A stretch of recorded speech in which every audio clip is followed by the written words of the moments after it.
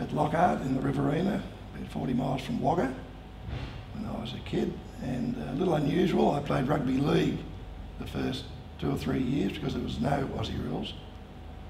The rugby league died out and the Aussie rules started up in under 13, under 16 comp, which I played in. We won premierships in both levels. And then after the under 16s grand final, I decided that I wouldn't be good enough to play in the seniors at Lockhart, so I didn't play. And I think Mum and Dad must have got sick of me hanging around the house because the old man kicked me out and told me to go to training. And lucky he did, because I played in the Premeirship side for Lockhart that year against Wagga. And we were a town of 1,000 people and Wagga was 30,000 people, so that was a pretty good victory for us. Interesting, from that side, 4 boys went on to play AFL football. The most notable was Reggie Gleeston, who played on a halfback flank for South Melbourne. He played over 150 games. At that time I joined the bank and got transferred to Finley, famous for the Hawkins father and son. Played in the grand final that year, got beaten by Berrigan. The following year I got transferred in the bank to Jerilderie, which was Billy Brownless country. We had a cracker side that year, played in the grand final, but unfortunately the heavens opened up and we had to play in about 3 or 4 inches of water. So we just got pipped at the post there. But my first year at Finley was the first year of the zoning, and Geelong was allocated the Murray League, which I was in, and got invited down that first year at Finley, but Dad thought I was a bit too young, so he said no. And the second year at the grand final, Geelong were there again and invited me down, and Dad said, okay, go. So I arrived at Geelong, did the pre-season, and a little bit not dissimilar to Joe Radojevic, I looked on the board to see if my name was on either of the senior list or the supplementary list. It was on neither. But unlike Joe, my departure was a little bit more organised.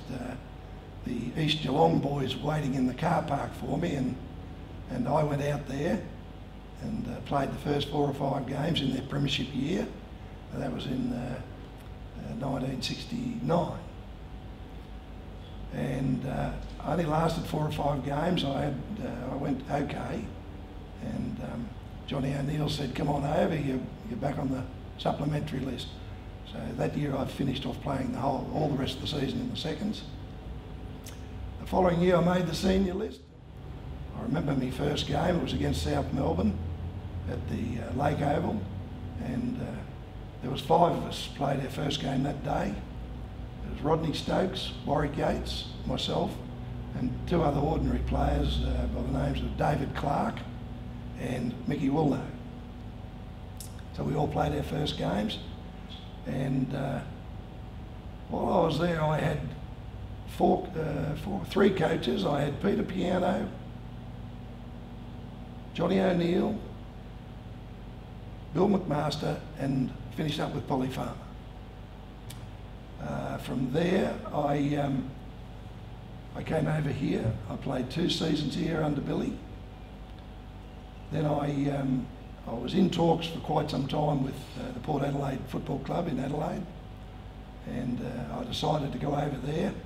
At the time, the bank had a policy that if you played the best of any sport, they would transfer you and make a position available at their cost. So my dream was to go and play in Adelaide, Western Australia, go up the top, come back to Brisbane, Sydney and back home. But sadly 3 knee operations didn't allow that to happen, and when I played 4 years for Port Adelaide, I transferred back to the Riverina and went coaching there. Coaching, I coached at Coolabin, played in not a premiership, we got beaten in the final. 2 years there, then went over and captain coached Balrenal, way up west. And I guess my claim to fame there was they'd never, in 50 years, they'd never played a final. We happened to play 2 finals that first year, got beat. And then I got transferred to Albury, and I always promised my uncle, who was the president of the Lockhart Football Club, that I'd try and give him a year. So I gave him my last year. I was 35, and that was basically my career. At Geelong West, it was an easy decision for me to come to Geelong West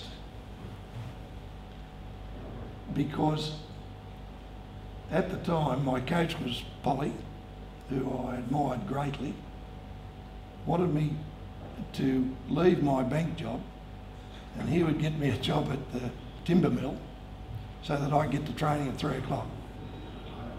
And I told Billy, beg pardon, I told Polly that wasn't going to happen, and he said, well, Ocker, you're no good to me, and turned away. And that was in '73. We were a bit lucky that year.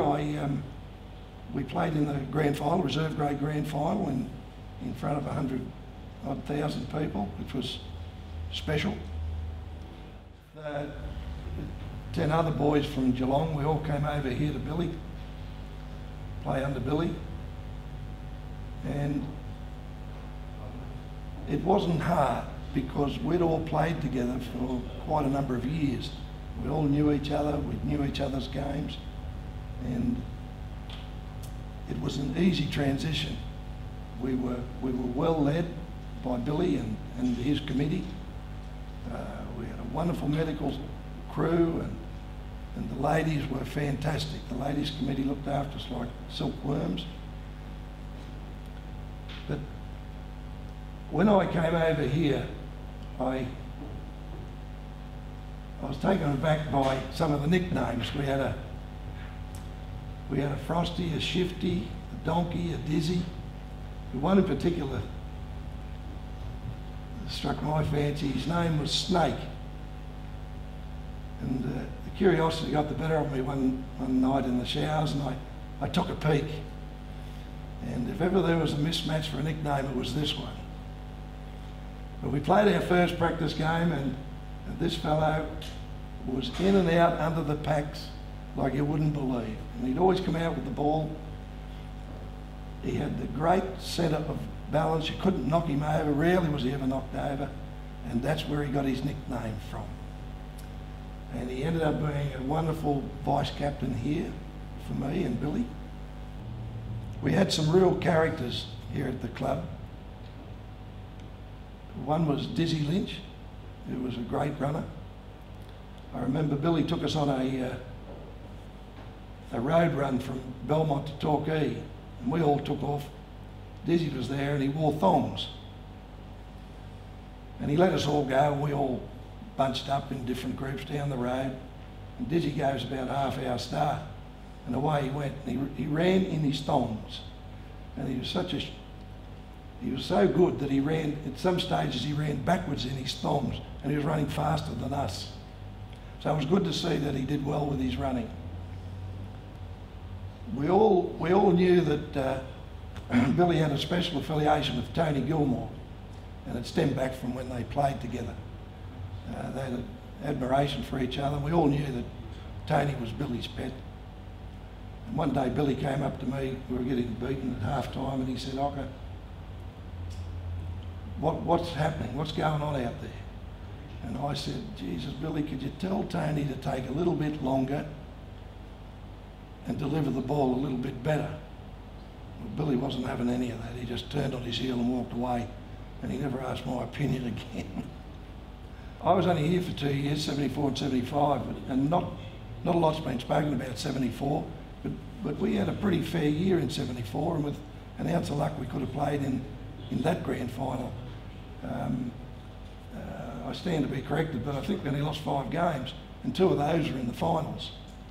On a personal level, I had a fairly good year. I ran second to Darky Harris in the best and fairest by a vote, and I kicked over 40 goals from centre forward. So it was fairly successful from that point of view. The following year was bittersweet for me. I got hurt and I had to have an operation early, and I didn't play till midway through the year. And I was very lucky to be appointed captain of that side because with the departure of Darky Harris, who went off coaching, we recruited Tony Gilmore. And with the elevation of Terry Bright and young Woofy, it seemed to me the golfing stars were all aligned, and we had such confidence in each other and in Billy's game plan and in Billy that our expectation was that we would win every game, and pretty much that happened. Of course, it's history. We went on and won the Premeirship, and it was a wonderful period for the club. It was just harmonious, happy, and you know, it was just a good time to be here. And it's so sad to see that, you know, we no longer exist after such, you know, a strong showing. My position was pretty much centre forward. I played centre forward almost everywhere that I went. My first game for Geelong was I was changing ruck rover with Ken Newlands. Translated, that meant I was a permanent forward pocket because it was pretty hard to get Kenny off the ball. But for the most part, apart from little stints in the ruck, I played centre half forward, and I had the great fortune of representing SAFA over in South Australia at centre half forward. I played for the Geelong Seconds at centre half forward against New South Wales side, and I actually played for New South Wales at centre half forward in a rep game. So pretty much that was my position. In '74 I met and married my wife Margaret, and in '75 I had my first 4 sons here. So it's very difficult to get away from '74, '75, but it was just the camaraderie here, the bus trips. I remember the bus trips were a real novelty when I first came here because everybody had to sing a song. And after 5 or 6 trips, I went to Billy and I asked, could I drive my car up? And he said, why, Ocker? And I said, well, if Warwick Yates sings Big John and Joe Radojevic sings the national anthem one more time, I'm going to jump out the window. And Billy said, no, Ocker, you'll be coming on the bus and suffering with the rest of us. I guess when I first came over to Geelong West, I never really understood the VFA, but it didn't take long. It was easy to see their point of difference was not only that they didn't have wings, but the brutality of their game.